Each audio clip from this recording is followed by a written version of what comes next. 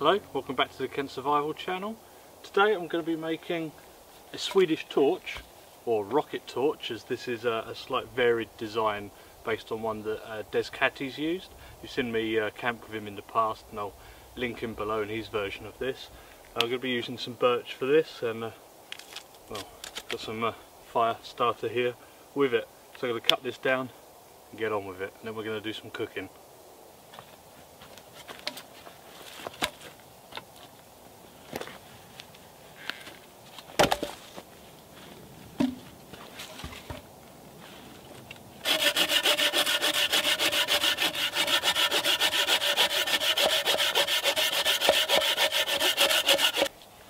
I've cut a couple of sections out of this piece of birch just to make my life easy if one of them splits funny, and you can probably tell from this one I've harvested it before for birch bark.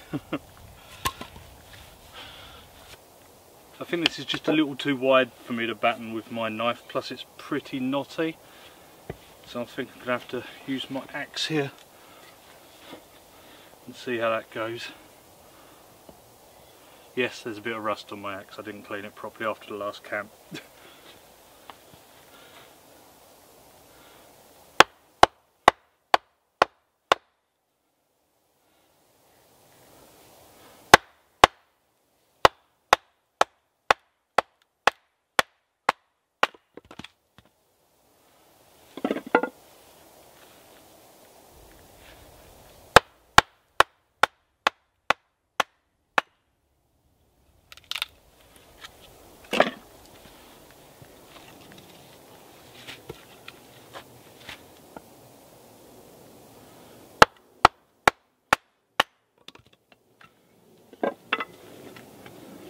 It's not too bad.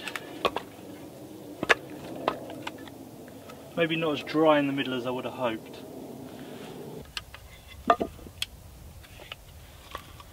Just going to use that mark to roughly mark the next piece.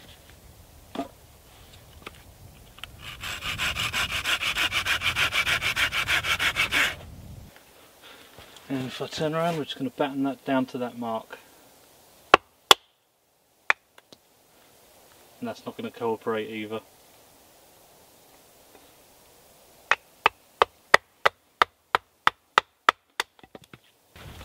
Some of the pieces may not just split down to the point the way you want, so you're just going to have to work on it a little bit.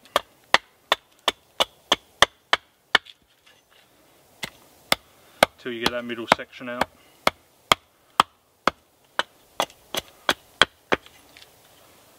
And like that. So again, this one we're going to have to work with the axe a bit.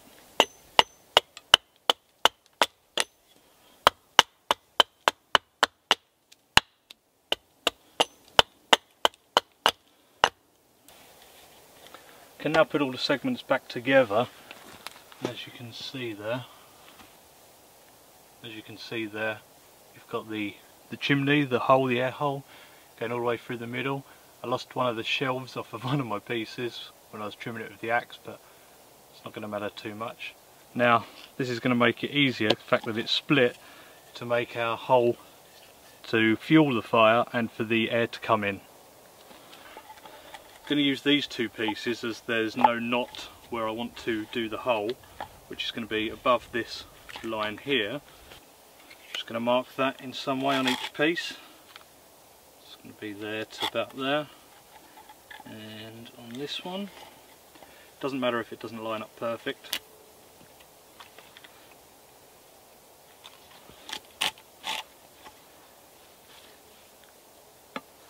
Then I just need to saw in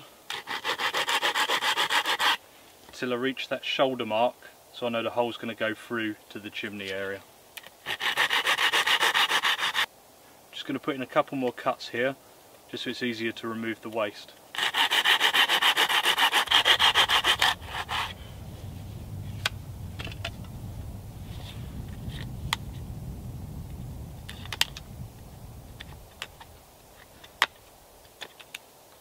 There we go, the waste just come out like that. We have our first cut.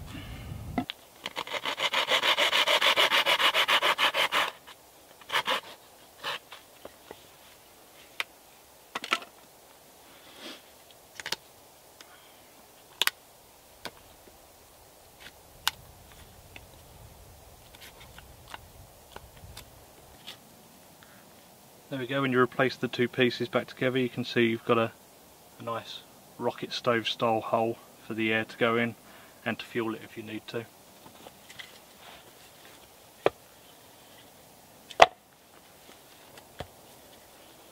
Right, now's the time just to tie them up. I'm just going to use some jute twine here. The outside of this stove shouldn't get too hot until much later in the burning.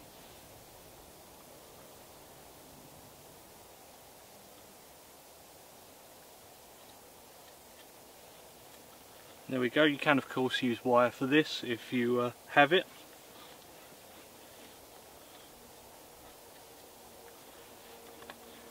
But as you can see, that's pretty secure as it is. You can take off some of this bark if you want to.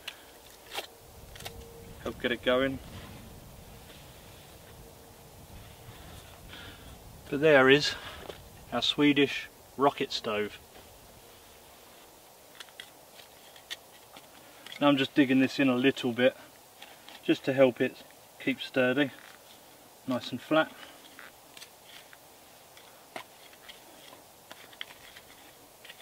And I'm doing this in the fireplace, but generally these don't get too hot and you can even pick them up once they're lit. There we go. Well, together with the birch bark that I collected on the way in and what's come off of this, I've got quite a lot here to put inside to get this thing going.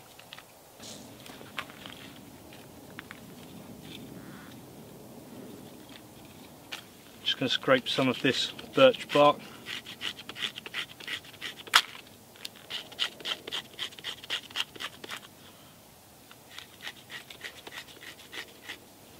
Get some fibres.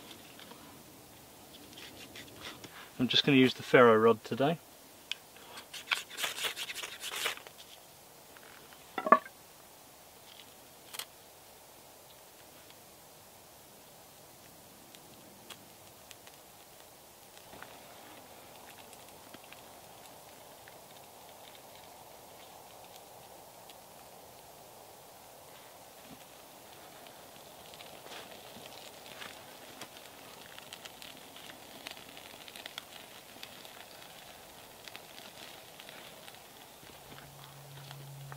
Also got a few bits of kindling. This is some of the leftover fat wood from Bearded Bushcrafter, so thanks again Bearded Bushcrafter, or Trev. It's going to help get this going.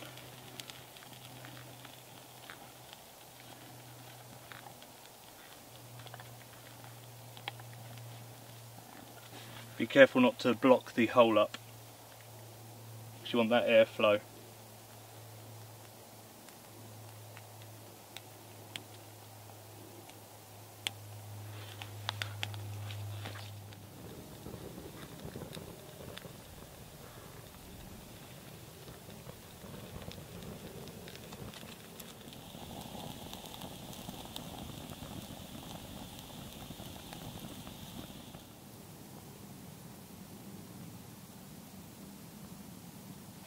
The stove seems to now be going under its own fuel rather than just from the kindling inside of it, so it's cool.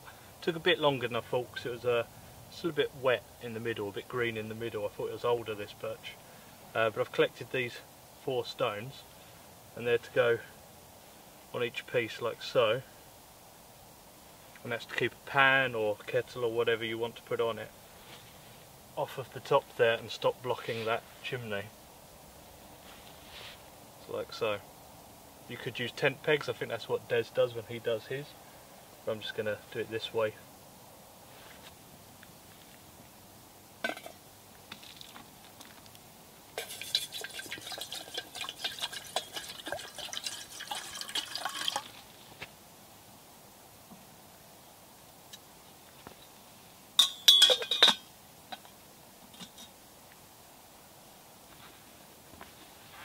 Should just about see the flames licking up around it there, so it's definitely going all right now.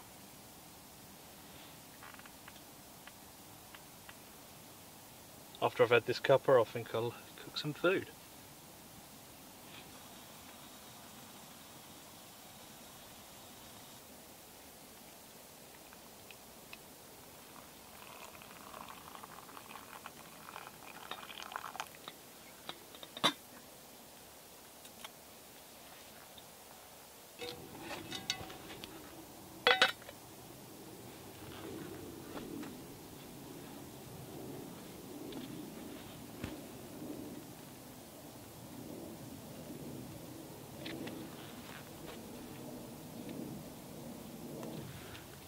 In honour of the Scottish wanderer, we have Spam.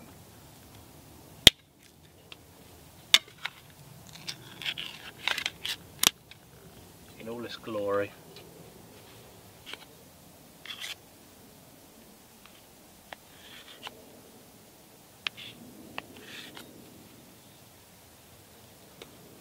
I won't dishonour the Spam dance today.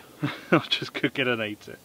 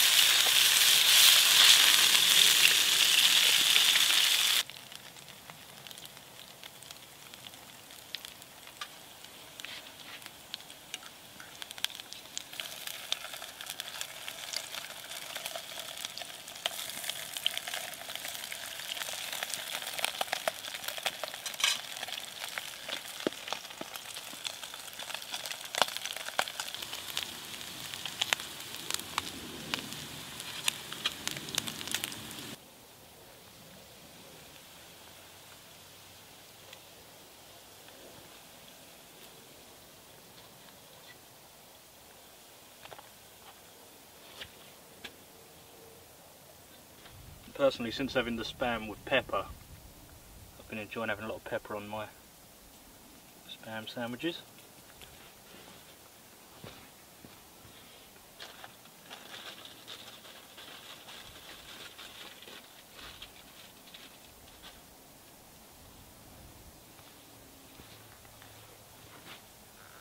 There we go.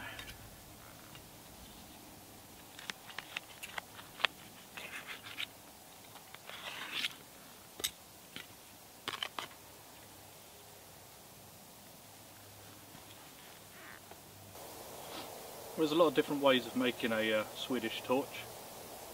This is just one of them. Thanks Des for the inspiration with this one. More of a rocket stove, I guess, or a hybrid. I've done a couple of the other types in the past, like where you make the cross with a chainsaw and stuff like that. This one, I think I'd make the hole a little bigger next time, and maybe pick some slightly better wood. This was maybe still a bit too green, but overall it's worked pretty well. Hope you've enjoyed the video. If you have, I'll stick some more up on the screen for you to check out. I'll see you again on the next one.